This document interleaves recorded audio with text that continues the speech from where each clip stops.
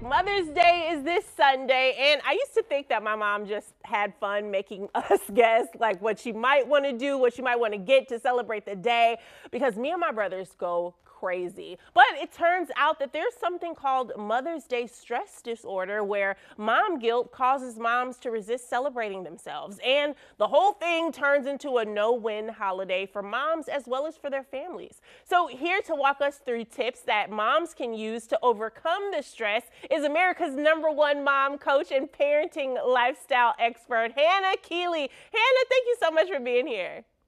I am so excited. Like every time I get a chance to help moms, 100%. I know. So I have to ask you, because you are a mom yourself, have you ever experienced Mother's Day stress disorder?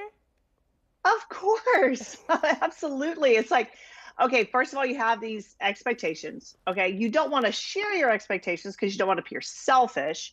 And then you get in the middle of Mother's Day and you're like, well, they're not treating me the way I wanted to be treated. I didn't get any cards. And all of a sudden you're emotionally punishing those people that you love the most. And the day just kind of, if you're not constructive about it, if you're not proactive about it, it's going to spiral downward, and it can do that really fast. So you don't want that. You must have my mother's phone number. I actually talked with her about 5 minutes ago. She said, "You're doing a killer job. Way to go." This is her to a T. And I just did not know that this was a thing, so I'm so happy to learn about it. So you have 3 tips for us, right, that moms can kind of use to get rid of that stress.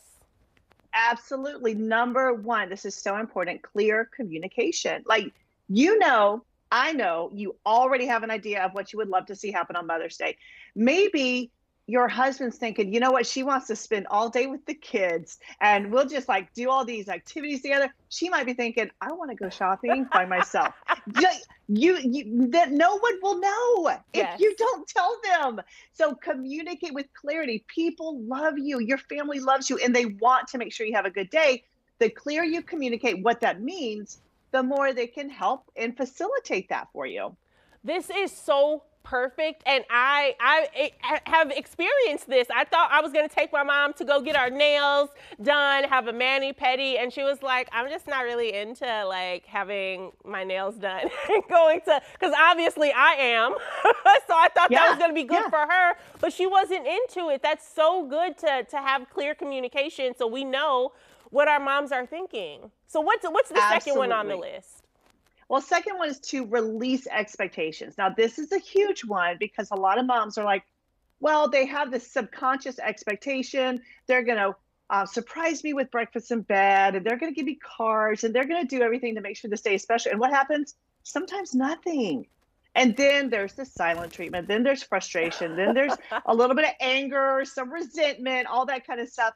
So what I want to recommend is for moms to take full responsibility of their joy. Like, we have to know that no one can make me happy. No one can make me mad. I get to control that. And I'm going to release expectations of what other people must do for me.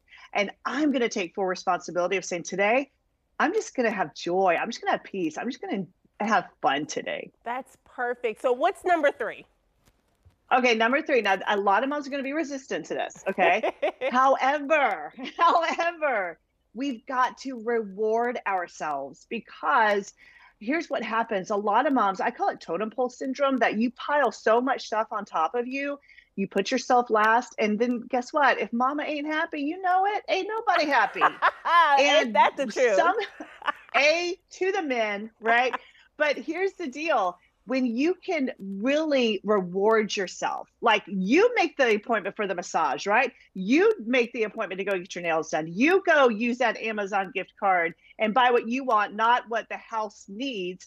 When you reward yourself, this is self-care. And that is actually one of the most unselfish things a mom can do, is to take good care of herself, because a whole functioning, happy mom is going to create a whole functioning, happy family. 1,000,000%. I love that we are covering this today because it helps the moms, but I also think that it helps people who are in their moms' lives. Hannah, I cannot thank you enough for coming. You really helped me out, so I know somebody watching got some use out of this also. Thank you so much. Absolutely. Thank you so much for letting me come on.